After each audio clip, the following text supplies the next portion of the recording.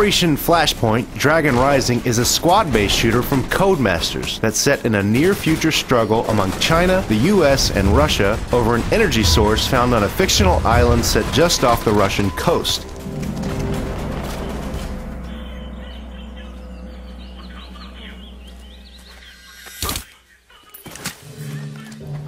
You'll play as a leader of a 4-person squad of soldiers tasked with carrying out various military goals throughout a campaign that will test your tactical skills as well as your trigger finger.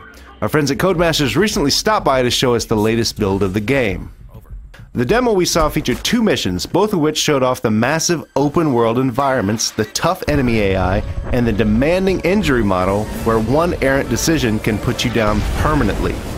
Each mission has multiple objectives, and it will be up to you to get things done on the battlefield. Whether you're sneaking around on a recon mission or sending an artillery strike from half a click away, the decisions are all yours. As squad leader, you'll be responsible for the lives of your squad mates.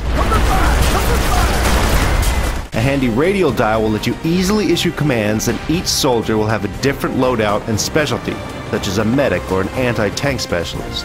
Squad commands range from engagement rules to marching formations, as well as specialized offensive and defensive tactics. If you've got some friends, you'll be able to replace AI soldiers with real human teammates, which should add an entirely new dynamic to mission planning.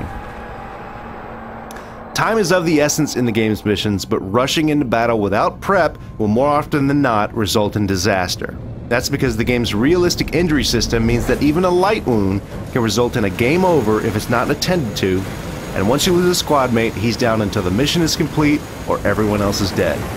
By the look of things, successful missions in Dragon Rising will be just as much a matter of patience and planning as they are reflexes and sure aim. Operation Flashpoint Dragon Rising is due for release on October 6th on PlayStation 3, Xbox 360, and PC.